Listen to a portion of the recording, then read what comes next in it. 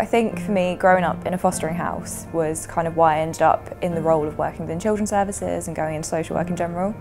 I just learned a lot about their experiences and sort of saw it from the other side and kind of wanted to be making that difference for children, really. So my mum was a social worker, as is my sister, so it's always been within my family, but particularly the friends and family team I'm extremely passionate about. We're really keen on achieving permanence for our children within the family network because we know their outcomes are going to be so much better. We have lots of training available to us. We're certainly encouraged to develop ourselves personally and professionally. Lots of training for us to gain our master's degree, which I'm kind of partaking in at the moment. Lots of lunchtime sessions to recap on kind of safeguarding, neglect. So yeah, it's really kind of at the forefront of the council. There was a really strong ASYE programme. Lots of training, lots of support, protected caseloads. My manager particularly has been really proactive in making sure that I can engage in it. I've got a fantastic line manager who is probably, I would argue, the most supportive manager that I've had in all of my working life.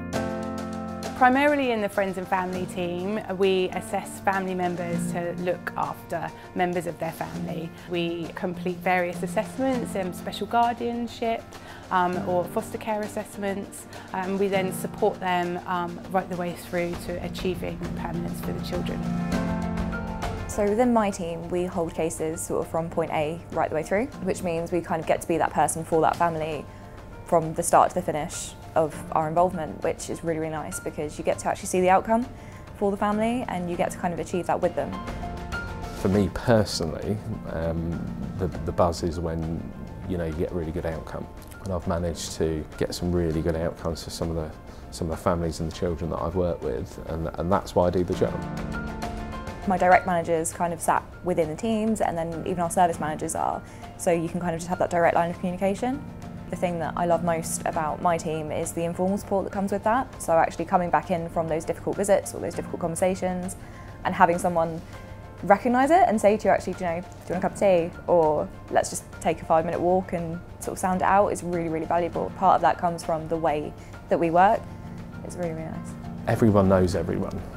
So from the Director of Children's Services all the way through the organisation, actually people know you. It kind of makes it feel very much like a family.